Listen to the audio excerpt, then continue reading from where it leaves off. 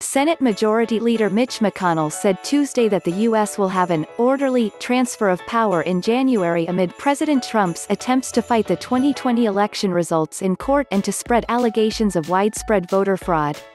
McConnell, speaking to reporters, said legal disputes of the election would have to be settled first, but assured there would be an orderly transfer from this administration to the next one.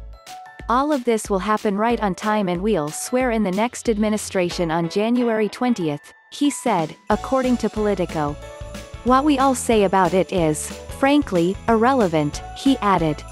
Trump has repeatedly claimed that he won the 2020 election while accusing the Democrats and Joe Biden of engaging in widespread voter fraud to steal his victory. Trump and his legal team have not provided evidence to support the claims.